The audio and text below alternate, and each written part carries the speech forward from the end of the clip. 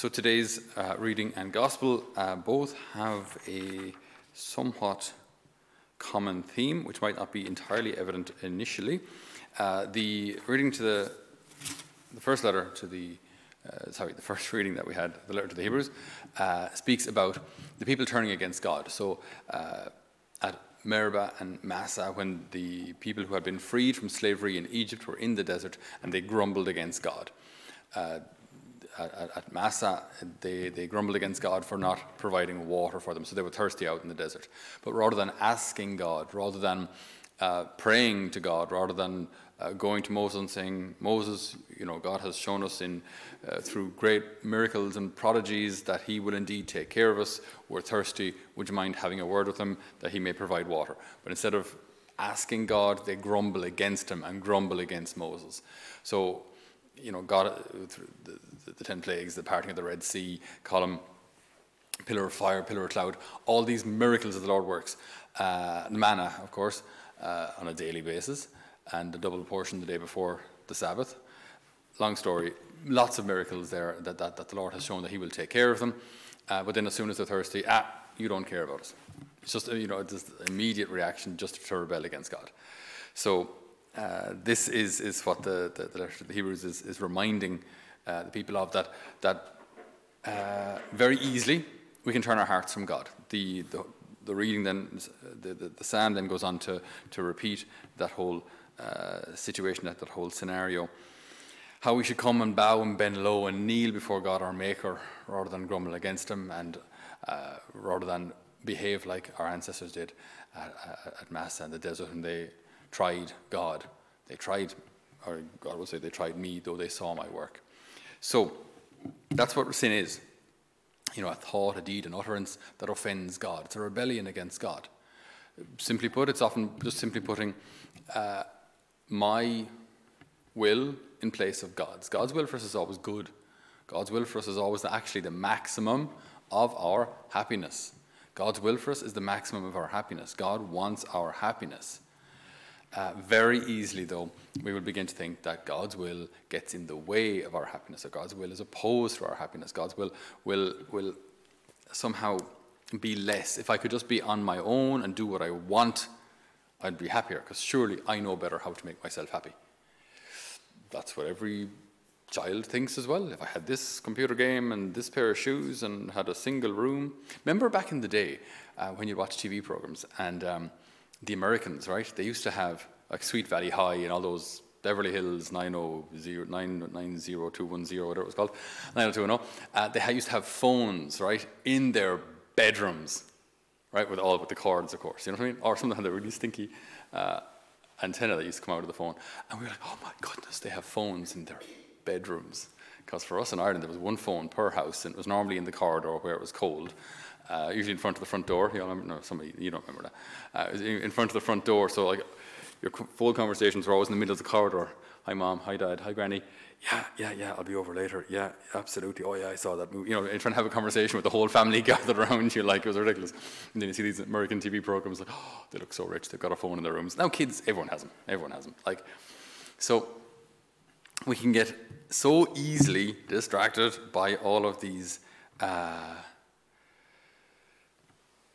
thoughts that if I had everything I want, if I could do everything I want, I would be happy. Rather than thinking, Lord, I actually trust you to provide for my happiness more than I trust myself. And that is quite a statement. That is quite a statement. But somehow, the temptation, right? Temptation can actually form us. Temptation can actually give us the opportunity to grow in virtue. So temptation, how I have to say that phrase is kind of carefully. Temptation isn't all bad, in the sense that because of temptation, I can grow in virtue. Some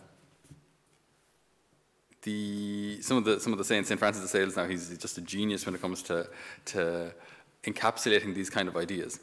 He says the very attacks intended to defeat us can become, in fact, the means to our victory. He says no matter what temptations may come to you, no matter what pleasure accompanies them, as long as your will refuses consent, not only to the temptation, but also to the pleasure, They should not disturb you, since God is not offended by them. So as long as we don't consent with our will, not just to the temptation itself, but also to the pleasure of the temptation. You can, without falling into temptation, you can kind of be glad that you're tempted and kind of enjoy the temptation kind of thing. So we renounce both, and then he said, you've won. There's an opportunity there for growth. You can imagine a couple on a desert island out there in the Bahamas somewhere, and the husband says to his dear wife, you know what I mean, you're just so amazing, like I've always been faithful to you. And she says, yeah, there's no one else here, right?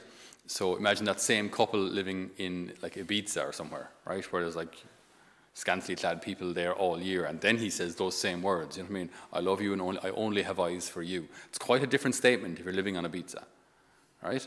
I only have eyes for you when you're surrounded by thousands of temptations.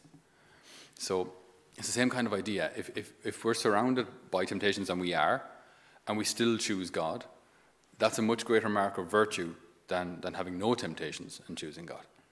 So our temptations, this is how, like, the genius of God. Some of us might think, well, if God just took away temptations, surely everything would just be better. It would be easier for me to be a saint. And surely he wants me to be a saint, so if he just took away the temptations, I could be a saint. But it's actually through the temptations that I can become a saint, because I have to strive for virtue. I have to learn how to fight in this battle for holiness. I have to learn. And sometimes, yes, I'll fall or I'll fail, but then I learn about God's mercy. I learn to rely on his mercy, not on my own strength and not my own power. So even temptation serves God. Even temptation serves God in the end. So we're never abandoned we're never abandoned in this battle. St. Catherine of Siena, she wrote something. It was very frank of her, very honest of her, to come out so openly about these kind of sins. But she said, St. Catherine of Siena gives a sobering account of how, on one occasion, the most awful sexual temptations buffeted her. When they were over, she complained to God about him apparently being absent during this time of temptation. The Lord's reply was that even though Catherine was only aware of the ferocious temptations at the time, he was indeed right there in the midst of them, giving her strength to make it through. And then St. Francis de Sales also writes, God is delighted when we resist temptations, even though we may feel slimed after them. You know, you may feel kind of dirty, you know, even though you haven't fallen. It's just the fact that there was a temptation. This can sometimes happen also to people who do Eucharistic adoration or spend some time in the chapel. You go into the chapel, and all of a sudden this thought just comes out of nowhere. Where did that come? Yeesh.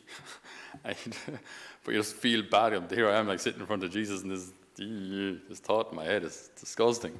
And you feel like, oh, I'm not worthy. I shouldn't be here, right? So again, if the temptation leads you to sin, then obviously that's a bad thing. If the temptation leads me to grab on even tighter to Jesus at the foot of the cross, well, then I've won. Then I've won. And of course, those of you who are good at your spellings, sin and pride, what do they have in common? Right in the middle of both is a big dirty I.